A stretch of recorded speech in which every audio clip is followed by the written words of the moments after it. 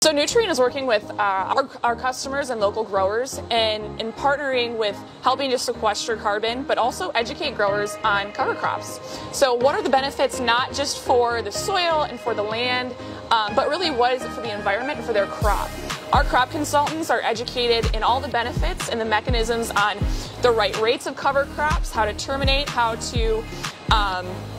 use cover crops when it comes to weed management, how to use cover crops when it comes to holding nutrients into the soil, along with the soil health and utilizing cover crops. So Jared, I think when it comes to connecting conservation and agriculture, there's a lot of misconception that the two really work together and connect. A lot of our farmers in Northeast Iowa are planting cover crops not just for benefit of holding nutrients and crop production, but conserving soil and keeping that soil from eroding over the winter through harsh rains and waters.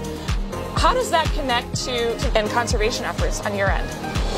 You know, the root cause to the majority of problems that we face in this area, whether it be sedimentation of the Mississippi River, poor water quality, fertilizer pollution, a lot of that extreme flooding, that can be tied back to unhealthy soils. Cover crops are one of those solutions that we have in our back pocket to improve the health of our soil, holding that water, keeping those nutrients, fertilizers in place, sequestering carbon out of the atmosphere, helping to offset the impacts of global climate change, and also keeping the soil where it's supposed to be, on the land, in production.